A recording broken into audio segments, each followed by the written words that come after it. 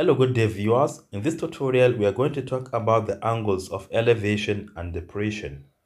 One thing you should know about these two angles, they are the angles formed between the horizontal line and the line of sight.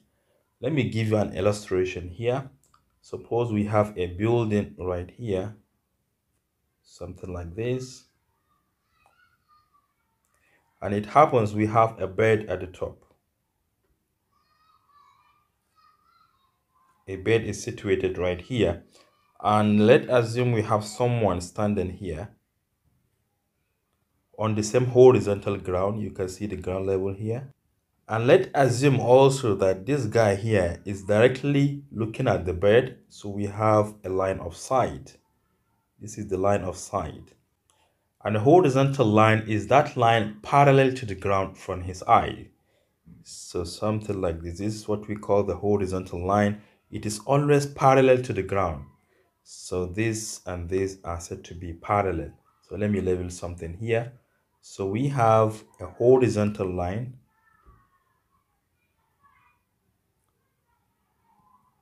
and we have the line of sight. So that angle formed between the horizontal line and the line of sight is either an angle of elevation or depression. What differentiates the two? If the line of sight is above the horizontal line, then the angle formed is an angle of elevation. So this right here is an angle of elevation. Angle of elevation. But if the horizontal line is above the line of sight, then the angle formed is an angle of depression. Let me give you an instance. Suppose we have a guy here, the same guy. This is a horizontal ground, and it happens that a bed is situated on the ground. And the guy is looking directly to the bed, something like this. You can see that this is a horizontal line, right? So the angle formed, this is the angle formed, which is theta, between the horizontal line and the line of sight is an angle of depression because the horizontal line is above the line of sight. So this right here is an angle of depression. And one thing you should know in common between these two angles, they are exactly the same in the same experiment.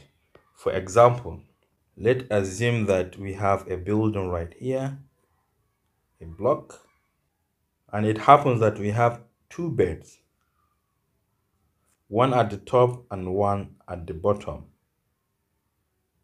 And it happens that they are looking at each other. So this one is looking at this one. So we can see that this will form an angle of elevation because we have a horizontal line here. And this one will form an angle of depression. This is the horizontal line. So this is the angle of depression, while this angle here is for what? Elevation. And you can see that these two lines are said to be parallel, right? So if they are parallel, this line of sight will be a transversal line. This is a transversal line. The line of sight is now the transversal line, and these two angles are said to be what?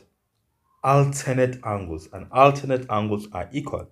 So when you have the same problem, the same experiment, where you have to deal with both angles of elevation and depression, in that same experiment, they are said to be equal. So now let us go through some questions.